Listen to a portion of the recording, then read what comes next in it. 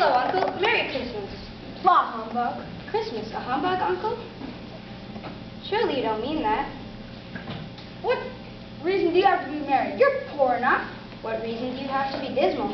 You're rich enough. What's Christmas time but to find yourself a year older and not an hour richer? If I could work my will, every idiot that goes around with Merry Christmas on his lips should be boiled in his own pudding and buried with a stake of holly through his heart. Uncle. Nephew, let me keep Christmas in my own way, and I'll let you keep it in yours. But you don't keep it. Let me leave it alone then. Much good it do you, much good has ever done you. There are many things from which one can derive good but not profit. I find Christmas a good time, a kind, forgiving, charitable time. A time when men and women can forget differences and consider things that make us all one. And therefore, though it has never put a scrap of gold or silver in my pocket, I believe that Christmas has done us all a great good.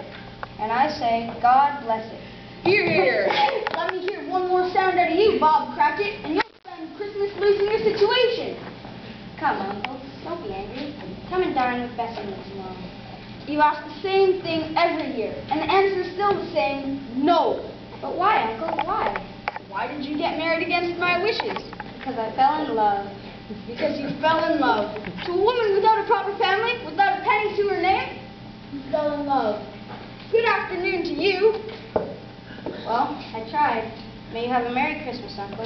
Good afternoon. And a Happy New Year. Good afternoon. Oh, and a Merry Christmas to you too, Bob. Merry Christmas to you too, sir. There's another one. Here's my clerk.